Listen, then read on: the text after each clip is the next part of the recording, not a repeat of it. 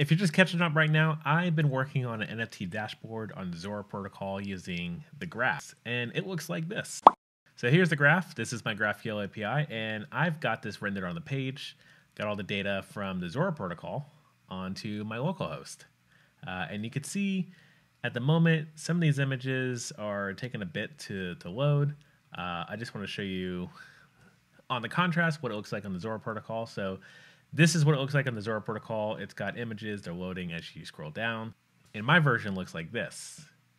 So I can see some images, I got some videos, and these are all NFTs. They're all hosted on Fleek using IPFS, which I do want to take some time and talk about exactly what Fleek is and what IPFS is. So to begin, I just want to talk about Fleek. Fleek is actually a tool that I had an opportunity to chat with on my podcast, Jamstack Radio. But Fleek is actually out there trying to build a new internet, a new decentralized internet built on Web3 technology.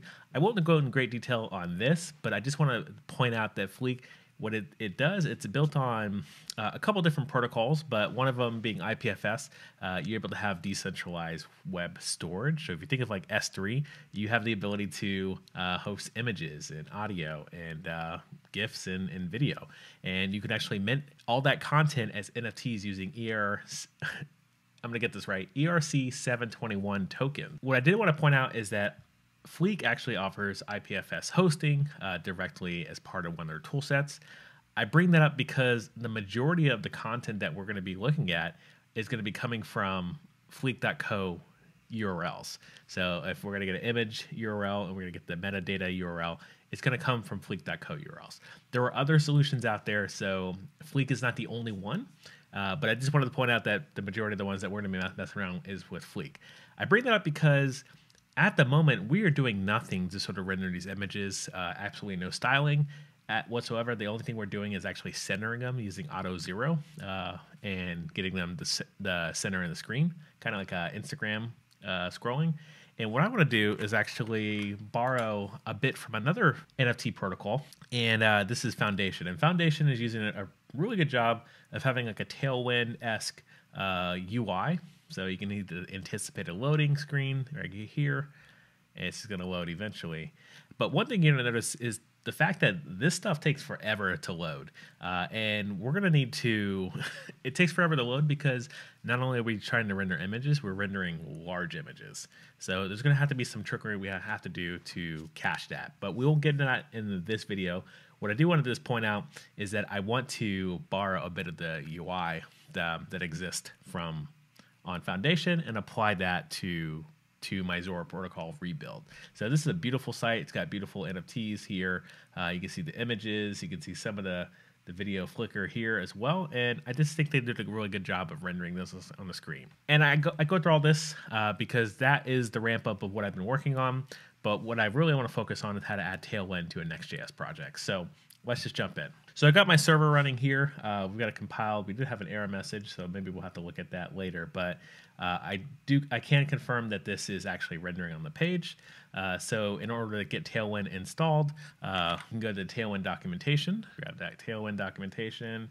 And the way to get started with Tailwind, the quickest possible is actually just go ahead and copy paste this command to install these three libraries. So Tailwind CSS, Post CSS, and Auto Prefixer. Those will all be needed to get Tailwind running. And I'll explain to what the three of them are. So Tailwind CSS is going to give us a design system to leverage without us needing to handwrite any CSS. Post CSS is going to give us some latest and greatest, sort of like the way Babel gives us the latest and greatest for JavaScript. Post CSS did that for CSS. And then we also have Auto Prefixer, which that kind of helps CSS work in multiple browsers and make sure that things like Post CSS or all the latest and greatest features are auto prefixed. Particularly with things like Opera and Safari, they treat things differently. So I'm going to install this into my dev dependencies, and I'll let that run. And then the next thing I want to do is I want to actually walk into this command. And this command is actually going to initialize a lot of our Tailwind files. Now, I didn't actually talk about Tailwind in great detail, but I do want to point out that the Foundation app is using, I don't know if they're using Tailwind directly, but the nice thing about Tailwinds is that it actually gives you a design system to build these elements rather quickly. So when I say these elements, I'm not talking about the actual images.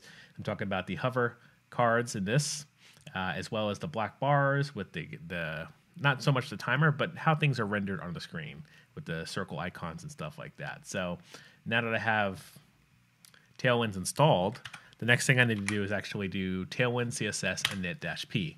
And what that's going to do is going to generate a couple different files for us. One's going to be a Tailwind config file. The other one's going to be a post-CSS config file. We can take a look at that real quick. So Tailwind config file is going to give us a couple different things. The one thing that we do need to point out is the purge. So if we have any changes in CSS, this will actually help with the hot reloading. Inside the Tailwind documentation, actually gives us a recommendation of what we should put there. And since we have JavaScript files and we have all our stuff nested in components, we can actually make sure that this hot reloads using that. All right, so I'm just going to copy and paste directly from the documentation and make sure that works.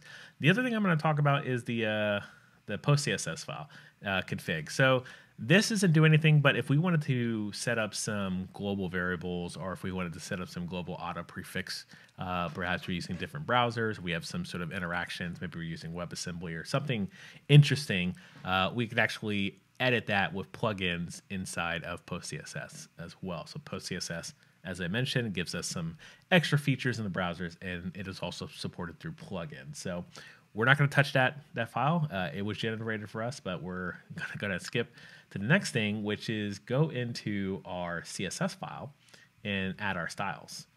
So because I do have some global styles, actually, because I'm actually not really using any global styles, so I could actually skip down and import Tailwind CSS directly from Tailwind CSS in my app.js. So if I go back into my app.js, I will see that now, instead of the global CSS, and now that we have Tailwinds installed, we'll need to actually run this, restart the server so that we can see our configurations to actually see those get updated. And then if I go back into my local host and hit refresh, now that I have a new browser coming. So there we go. We see the fonts are slightly different. We can also see that things are slightly pushed in and centered a bit, and this is all built in the CSS logic. So, and that's actually not even it. To start enabling the power of Tailwinds is actually through the CSS class names. And to show this off, the best way I could show this off is actually by showing it in my code using this example, which is my style tag. So here you can see I'm actually rendering and using my zero auto width. I want to actually mirror more of what the foundation app is doing. And as mentioned, the power of Tailwinds is really hidden behind these class names. I don't know I don't commit a lot of these class names to memory. What I usually do is actually build a lot of similar sites. So things like the foundation app, I did rebuild the foundation app in a whole other project from scratch. You can actually check it out on my GitHub repo if you're interested. But I'm just going to copy and paste some logic from that, and two initial divs, one to max the width of my entire project, and the second div is going to apply a grid system, so that way each element will actually be aligned inside of a grid. And that one other thing that I'm going to add is going to be a card component. So now this card component is going to take a couple different props, which would be title and description, but what I'm trying to do is I want to mimic the cards on the foundation app. So you can see how these cards are now, instead of taking up a third of the screen, it's now only taking a quarter of the screen, or less than a quarter of the screen, and they're also rendering in their perspective rows too as well. So for me to make that work, I've created this card component. All right, so to simplify this, I'm only gonna be rendering image tags. And the other thing I'm gonna be doing, instead of actually rendering an image source, I'm going to leverage Next.image. Now, if you're familiar with Next.image, Next.image is a built-in feature within Next.js and provide you some built-in optimizations. So what I'm going to do is actually swap that out to be an image tag instead of an image source. The other thing I can also do is take that image tag and add rounded quarters to the images. Sorry, with the Next.image, we're going to need to add a couple other props. And those props are going to be the following. I'm going to have a source tag, which is going to be the content URI. It's already what I've been using. I did add an alt tag because I didn't have one prior. I've also created a width and a height.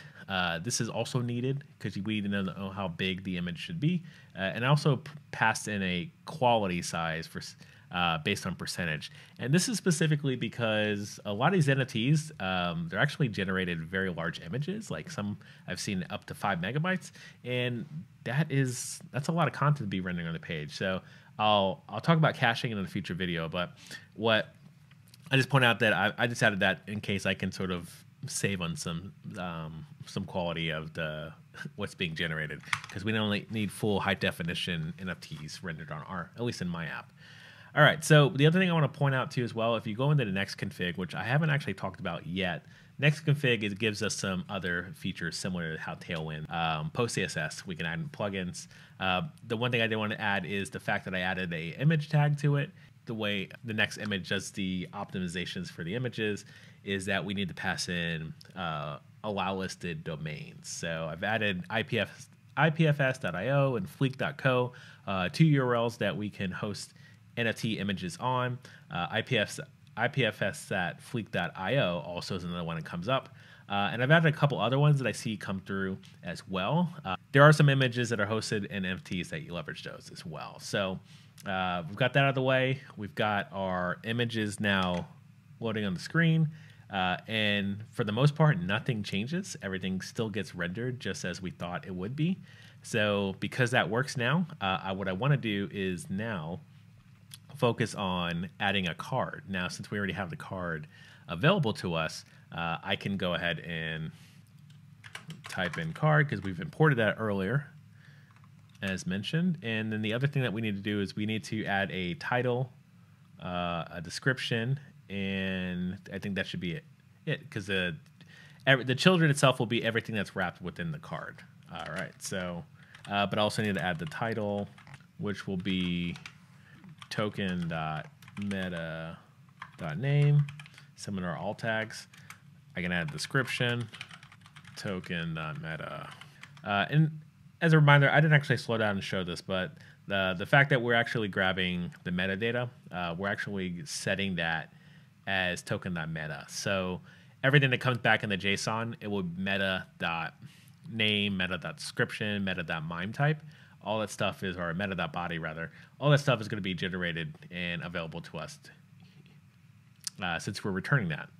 All right, so now we have title description. The other thing we should probably add is a key, which we should, I realized that we can't use the actual meta name for the key, so instead we know that the token.content URI is going to be just as unique, so we can leverage that as the key. We'll need to actually run this. Restart the server so that we can see our configurations. And there we have it. We've got Tailwind's actually rendering a very similar UI to Foundation, but using Zora Protocol data. Now, before I end the video, I just want to point out that real quick, there's some issues in rendering these large images from IPFS. And I mentioned in passing, some of the largest images were 5 to 8 megabytes, which is quite hefty to be able to rendering on the screen. So things like Next Image did help optimize these images, but I still needed to reach for the Cloud for IPF CDN. Now, the assumption is IPFS is already built in as a CDN because it's a decentralized network, but I would not lean too heavily on that assumption because IPFS does have some downfalls. And those downfalls I'm going to talk about in the next videos.